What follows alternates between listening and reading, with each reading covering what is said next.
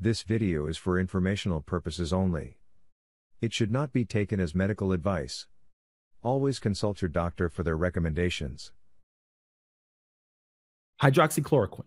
This is that so-called super drug that can actually counteract the COVID. It was used for things like malaria and stuff like that. But there has not been one case where hydroxychloroquine was used alone and was successful. I mean, it's just not what you call the typical drug that says, this is it. It's not the magic bullet, the pill for every ill. It wasn't like that. What they noticed was the hydroxychloroquine, when it was with other supplements like zinc and other nutrients, then they had some success.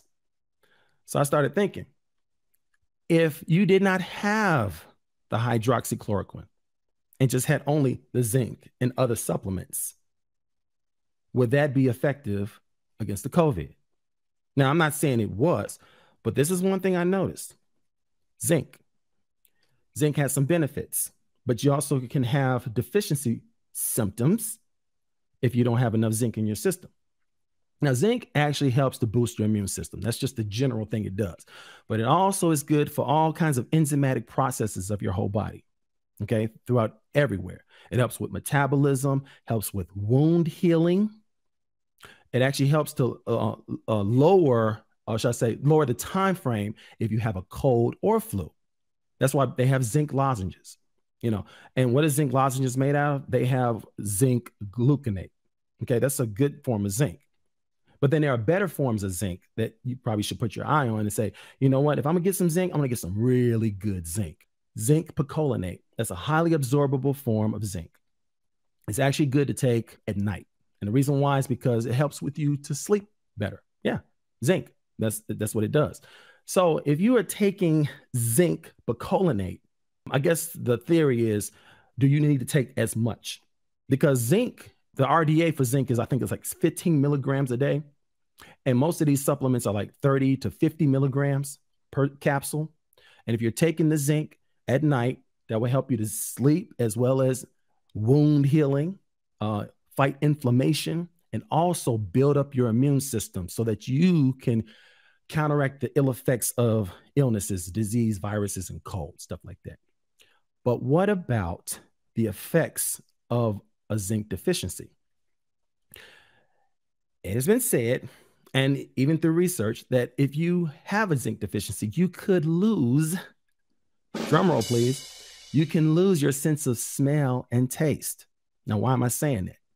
Because I noticed that's one of the symptoms of someone who had the COVID and then they got over the COVID. They lost their sense of smell and taste.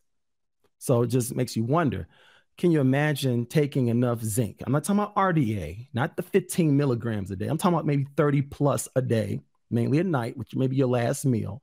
And then you're taking enough zinc in your system to boost your immune system and to get your body to heal like it should. We're talking about the wound healing aspect and also helping with your sense of taste and smell.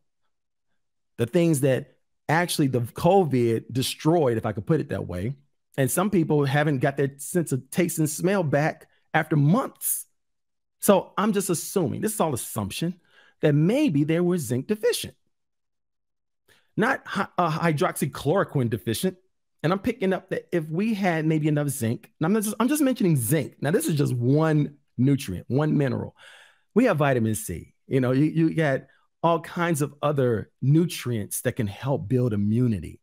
But if we take zinc, I'm just mentioning that one thing because I know that every time they say hydroxychloroquine worked, it was with zinc. I'm picking up that hydroxychloroquine is a bunch of crock. It does not work. It's the zinc. It has to be the zinc. I know some people will say, oh, you shouldn't talk about the hydroxychloroquine. You're not a doctor. You don't know what you're talking about. Well, I'm what you call a logical person. I try to put 1 and 2 together and I come up with 3. You might come up with something else. I don't want to spend too much time on this, but I do want people to understand some of the workings of this COVID. Now, moving along, what I want to do, oh, my wife just showed me. I hope you can see this. Now, I'm not sure if you're going to see it the real way. I'm going to try it. Just look at, it's like a go. You get a lot. I know that. No, I think it's 90. Yeah. If you wanted to pick up a bottle of a food-based zinc bacolinate superfood-based supplement, but just look how the label looks. Okay. Now, Stay tuned for the next episode. Leave a comment and share this video. Subscribe to get notifications for future episodes.